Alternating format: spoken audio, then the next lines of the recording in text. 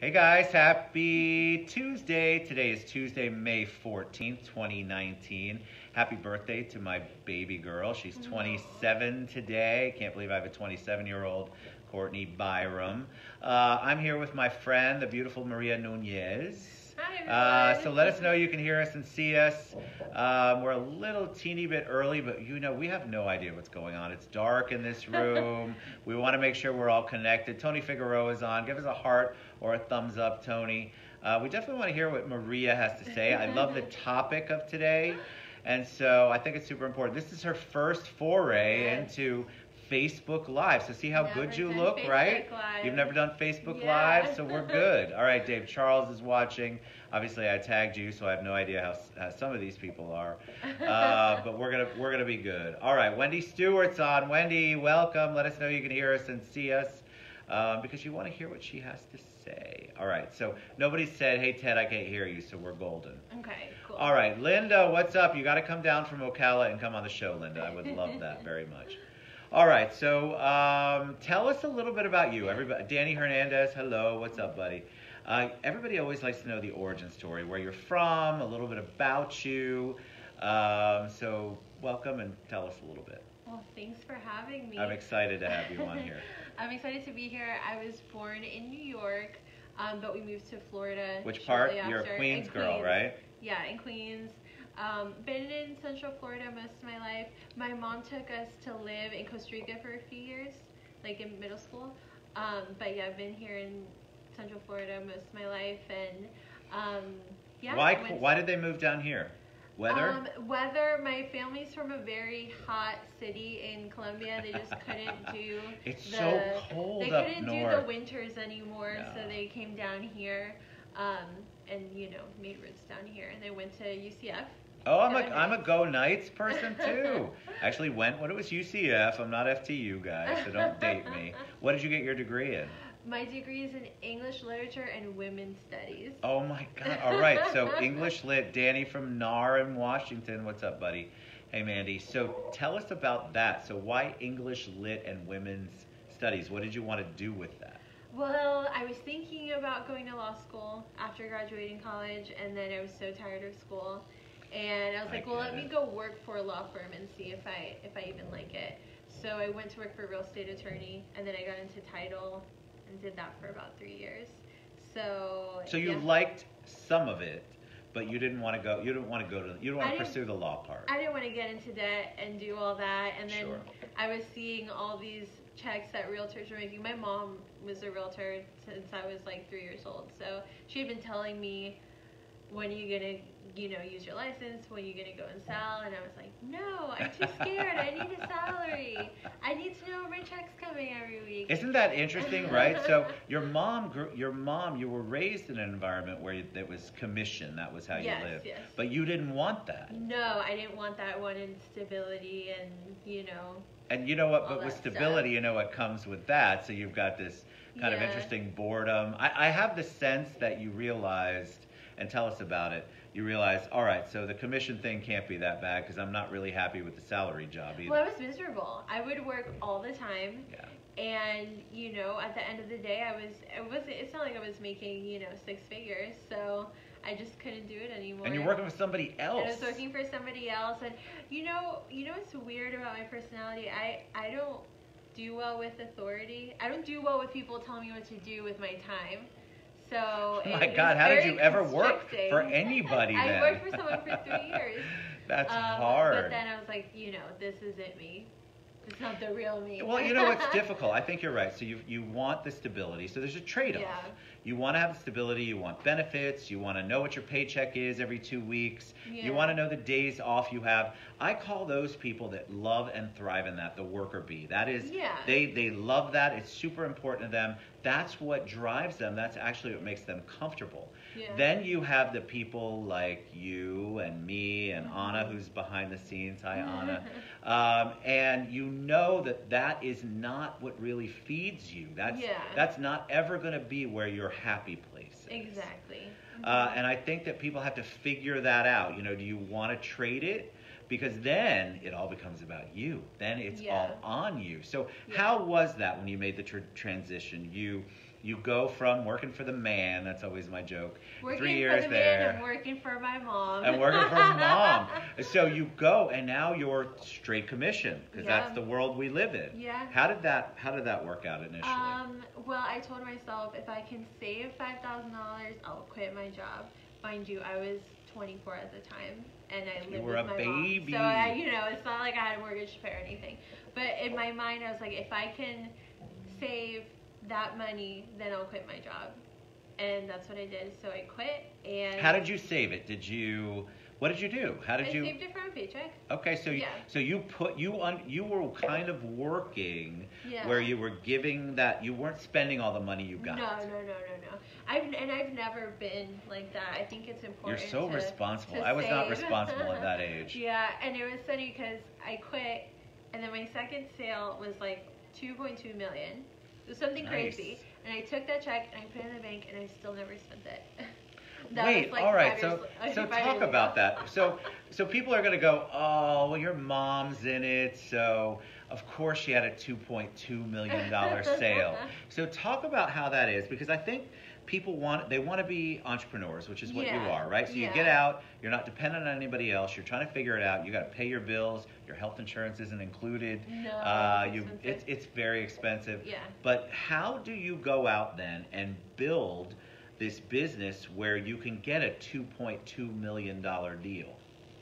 Well, you just kind of have to treat, I think sometimes people are too quick to discount like the clients that come through the door. I agree. And the lady who ended up buying that house, if you look at her, she isn't dressed like she is a millionaire. She just kind of is, not like wearing any labels, anything like that. But you have to treat everyone kindly and with respect, and you can't assume things about people. Like, you can't make an assumption off of someone as soon as you meet them. That's what I've learned. I think people do that's a great point. I think people mistake that. So a lot of times I'll hear realtors, mortgage people too, insurance people, they won't take a client on because they have this preconceived notion about they don't have money to spend, Ted. They couldn't possibly qualify for a mortgage, or maybe they couldn't afford the insurance or the house. And that's wrong.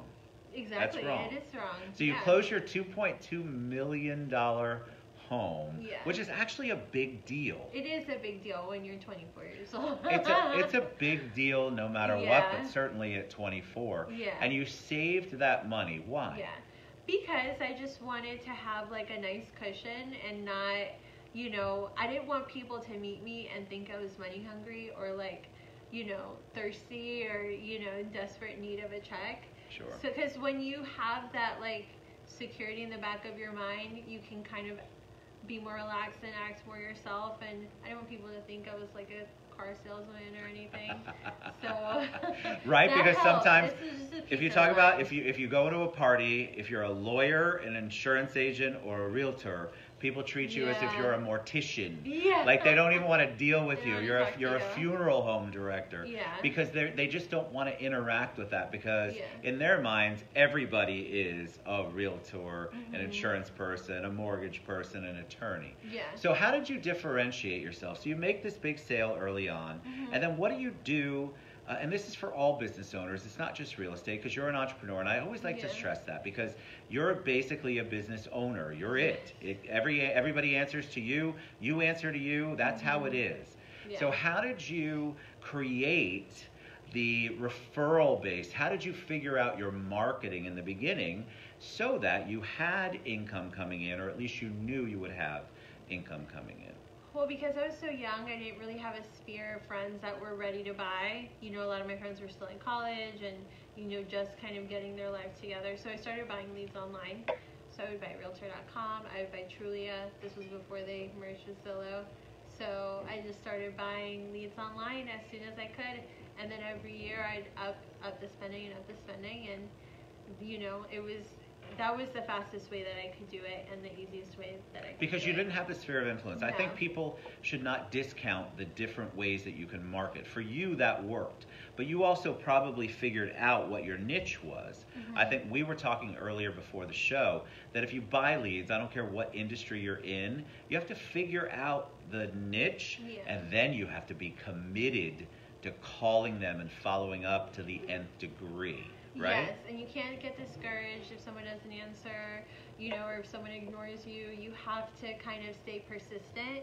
And, I like to think that little actions will, done every day are going to yield big results. So it's really the little things that you do every day that set you apart from someone else that, make you more successful. And what do you do in the community before I get to, because I love the topic, right? Harnessing the power of now, and I want to talk about that. But what do you do from a marketing perspective other than buy leads? Like, I think people will go, well, she buy leads, that's all she does. And I don't believe that. I feel like you're out in the market, people know who you are. How do you integrate yourself and make it so that the referrals, I would imagine, are huge for you. The you don't have to go out and advertise if you don't necessarily want to at this point.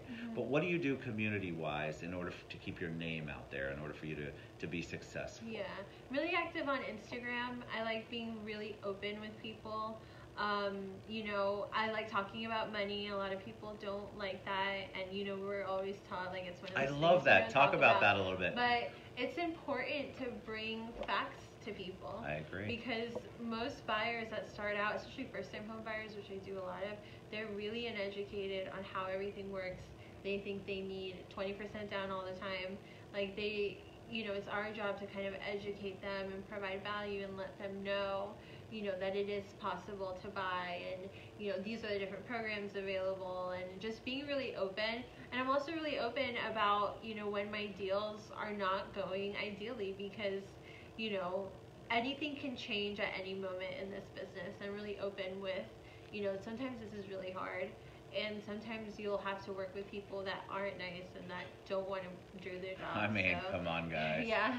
And here's the thing. I'm doing actually a presentation with Dan Pacheco today, and we're talking about authentic marketing. And honestly, when you are out there and you're being authentic, which is what you're talking about, you have this vulnerability you're sharing with people. Yeah. Look, this isn't going so well, guys.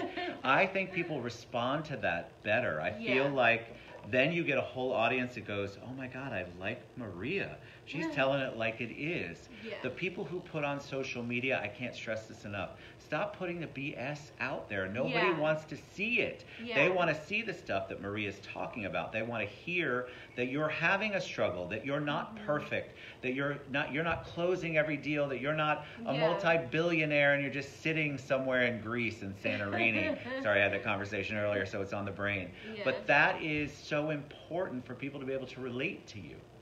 Exactly. So talk about, I love the topic, right? So as you guys know, I usually ask the guests, my friends, I'm like, what do you want the topic to be? Do you have a mantra? Do you have anything? And of course, Maria came back with harnessing the power of now. And I'm a big proponent of being present, being now, being in it, and how powerful that is. So when she said it, I'm like, oh yeah, we can talk about that all day. So first of all, talk about how that came into your life. And then I'd like you to talk a little bit about how you implement that daily, because it's one thing reading a book, it's one thing reading all the things that Eckhart talks about, and then it's another thing actually living it. Living it, yeah. I've read The Power of Now, I want to say about 5 times, and I started reading it like early in my career. I think like year 1 was when I discovered it and read it. And I think it's so important in our business because, especially if you do a lot of volume, so many times you get jaded by past negative experiences in a deal, and then you bring that to your next deal. Agreed. And it just doesn't set a good foundation for for things to kind of flow and for everything to work out. And this business can change on a dime. And this is a true story. Last week, 2 weeks ago, on that Friday, the last Friday in April, I had about $1 million pending that day, just that day. Now, from that million, I think only like 300 remains. Things change and deals die, and people change their minds. And especially this year, I've noticed buyers are being a lot more fickle than they were before. But you just have to kind of roll with the punches, not let that discourage you, not let that pull you back. I mean, it happens to everyone. No matter how many houses you sell, deals will die. So, you just kind of got to stay present, focus on what you have now, focus on doing a good job with the clients you have now, and then just keep it moving. Because if you get held back, by those kind of limiting beliefs and, oh my gosh, but that fell through, then nothing's going to work out. Well, then that becomes your focus, right? Exactly. So instead of focusing on all of the, I swear it's like Dorothy is out the window here. It's scary. If you begin to focus on the negativity, if that's what your focus is instead of what you have going on positive, then guess what's going to happen? It's all going to be negativity. But what I want them to hear you say, and I know you feel this, is that just because Maria wants to harness the power of now, just because she is cognizant of the fact that she needs to be present, doesn't mean 24/7 she's the perfect angel in being present and talk. So talk about that, because I think people come on the show or they watch the show and they're like, well, I'm just not, I don't have the strength Maria has. I'm a naturally anxious person, and that's what a lot of people don't know about me. They don't know that my mind defaults to worry most of the time, and it's a daily exercise to bring it back and say, we're not going to live in this headspace. It's something I have to do actively every single day. And you practice it, right? So it's like a muscle. I tell people it's like a muscle. Exactly. So if you don't use that muscle, if you are constantly and I don't know if you have a chance, Anna, but if you want to turn the lights up just a little bit, like seriously, I'm pretty sure, I don't know what's happening, but it's over here. The whole Citrus Club is getting drowned out in some kind of storm. It looks just hit the button, maybe. I feel bad. I mean, I feel like I'm golden, but there we go. Thank you. But I feel like if you don't exercise that muscle, what happens is you get so used to being in the negative. So it's easy to get away from it. That's perfect, Anna. Thank you. So I feel like you have to. Hey, Arlene, what's happening? I can't wait to see you. I feel like you have to be cognizant 24/7. It's not easy getting up here. Just because we come on a show doesn't mean that we're perfect at what we're talking about. It means that this is what we're trying to do, and we want you to try too, but we also struggle. And also in this business, people are looking to you to secure them a home. Like, it's such an important role that we play, and you need to be like the balancing factor. You need to be the one who's calm. You need to be the one who's at peace, because then your clients are going to see that. If you're freaking out, imagine how your clients are going to feel seeing you freak out. Like, you need to be like the equalizer. Well, I like that, the equalizer. You have to be, right? Because that's your role. That doesn't mean that you don't have friends and colleagues that you vent to, or you don't go, you don't have a cocktail or do yoga or run or whatever it is that gets your hormones going or your pheromones going, you feel better. You still have that. You're human. But when you're dealing with your clients, your job is to make sure that they feel good about the transaction, that they're not stressed out like you are. They don't know all the ins and outs. That's why you're there. That's why you get paid. That's your job. And I think people misunderstand, and I've seen a lot of people expect us to be the calm in their storm. You're right, Linda. And that's what they want. I want that. When I'm hiring a professional, when I'm working in something, especially a home, that's your giant purchase of your life or your giant sale. I need somebody to be calm. I don't need somebody to be as neurotic as I am. I need somebody to help me out. I need somebody to calm me down. And if we're both not calmed down, that is a bad place to be for everybody. All right, so how do you tell people, what are some steps? Like, do you have a gratitude journal? Every day, do you wake up and go, all right, I'm just going to focus on now? What are some things that you purposefully do in order for you to try to stay in the now and the present? So what I've been using lately, there's this app called 5-Minute Journal. So it's free in the App Store. And so basically every morning you write 3 things you're grateful for, 3 things you want to happen today. I just did. I had no idea we had talked about it. You write an affirmation, and then at night you kind of reflect back. And my mom always taught me, if you feel gratitude, you can't feel sad. Like, gratitude cancels out every other emotion, like sadness, anger, fear. If you feel gratitude, that kind of is like a blanket that covers all the other negative emotions. So that's really important. And also just our mind is never in the present. Our mind is always thinking about what's going to happen tomorrow, what's going to happen next week, thinking about what happened, a week ago. You just have to literally take each moment as it comes and focus on because you can only control your own actions and your own thoughts. Can't control what other People do. don't like to hear that. By the way, I agree, Vic. Be the duck on the pond. I like that, right? So you're the calming. He said in other businesses, you're right, be the calm. Yeah. But I think you're right. I think that you can't control that. But what you can do is control how much power you give to it. Yes. And so if you're not having a good day, we all have crazy bad days. Yeah. That's why sometimes you see my posts and I'm not having a good week. You know why I do that? Because people watch the show and they think, his life is perfect. Everything's so good with Ted. He's always happy. And I am in general, but I don't want you to think that it's always like that. Behind the scenes, I'm constantly working that muscle and trying to figure it out and trying to figure out what I want to do. And that's what you're saying. And when you're being your advocate for your clients, no matter what your business is, you need to work on that stuff behind the scenes and not bring it to your client. Yeah. You need to stop doing that. You have to put it in a little box and then, put it off to the side. Correct. And it's okay for you to not have a great day. Oh, yeah. But I don't want you to bring it to your client. I feel like people become, because of the relationships that we establish, you become friends, right, with your clients. Oh, yeah, you become very And I get it, right? But here's the deal. At some point, there's still that separation. And at some point, they're going to go, I love you, Maria, but you're stressed out and you're freaking me out right now. So you have to figure out how to balance that out. Yeah. Same with on the mortgage side. Anna's taking apps. I mean, she may have a stressful day. I don't really have stressful days on apps, but Anna might have one. And all of a sudden, you're like, oh my God, this is crazy what's going on. Yeah. Is that what you want to say to your client?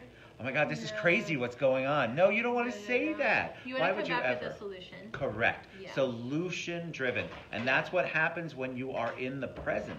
When you are trying to work in the now and the power of now, you're looking at solutions right at this moment. Yes. Does it matter? Does it mean that you're not going to go back and think about what ticked you off 2 days ago, or what event you have coming up on Saturday that you're stressed out about? Yeah. No. But for your client and for what you're trying to accomplish, you need to stay focused. And really being in the present is being focused. Yes. That's what you have to do. Yes. All right, so we're going to share all of, see how fast it goes? Yeah, Maria's contact information, how you can reach out to her. Don't you want to learn more from her? I mean, at a very, and I say a young age, and I mean that respectfully, at a very young age, she's got a great handle, not a perfect handle, so don't read that, a great handle on how you want to interact with people and how you can stay focused and present, be an advocate for your clients and your business, and yet still have your life. We're human. You're going to make mistakes. You're going to do crazy stuff. But we'll share all of that. I want you to reach out to her. She'll talk about Eckhart. She'll talk about the power of now and all of that good stuff. Linda says you're ding-dang right. I love her. So if you're going to present a problem, be ready with a solution. That should be a whole show about solutions. The worst is when somebody complains and there's no answer. Give me an answer. All right, so any parting words of wisdom for them? Anything you want to share before we head out? Stay in the now, stay present, stay grateful, and everything will just flow. I love it. And guess what? It's flowing, but that doesn't mean it's perfectly flowing. Yes. I want you guys to know that. You can't imagine how many messages I get of Maria. Oh my God, Maria has it all together. She's amazing. Yes, she does. That doesn't mean that she doesn't have issues on a daily basis she's trying to figure out, and stuff she has to do. And maybe she has a temper tantrum or two, like we all do. Right? So I want you guys to know it's okay to have that, but you still have to be working on exercising that muscle. Exercise that muscle of being present and being here in the now and being the best advocate you can be, whatever business you're in, for your client. Thanks for being on the show. You're a joy. It was awesome. We love you guys. We'll see you soon. Bye, Stay safe in this crazy weather.